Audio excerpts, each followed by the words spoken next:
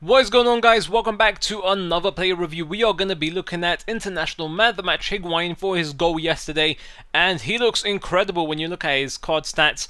But this guy actually deserved a Team of the Season card, but he never got one. Now, I tried the second inform who was okay. He wasn't exactly amazing or anything like that.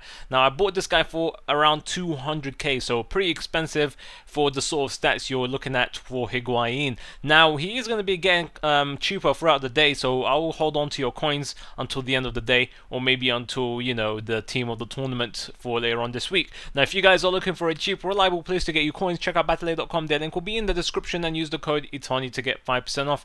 Now, his biggest selling point is going to be his shooting, and I felt there is a huge upgrade with his shooting, a lot better than the second inform. This guy's shots, you will see an incredible long shot at the start of this video, and at the end the player stopped playing, so that long shot was when he wasn't playing. But as you guys know, you don't control the goalkeeper anyway, and I still managed to score it. Now, really good finesse shots. He had a couple that hits the crossbar, but he's definitely capable of scoring finesse shots because his finishing is pretty damn high. So no problem scoring with him in the penalty area, and he has good heading and height. Not amazing. I didn't find him much of an aerial threat, but he gets you a header here and there. So don't expect him to be a Mandzukic or anything like that. He has that 4-star weak foot, so it makes it easier to finish with his left foot in the penalty area. Decent strength. Didn't find him the strongest player I have tried or anything like that. I found him okay when it came down to trying to bully off defenders or just try and hold on to the ball and pass it over to Ubabo. So he wasn't exactly that strong. He was okay because his aggression is always pretty low. I mean, EA never tried to upgrade his aggression.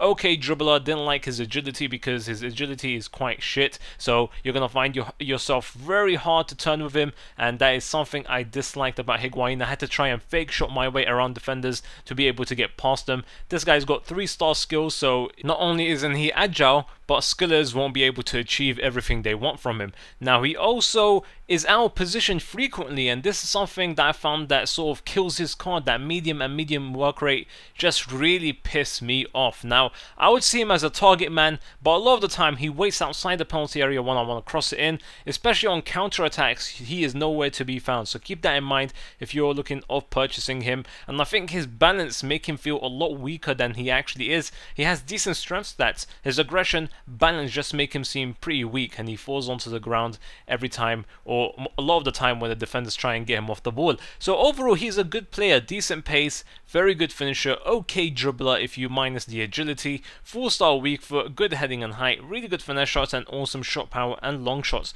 His positioning kills him in my opinion.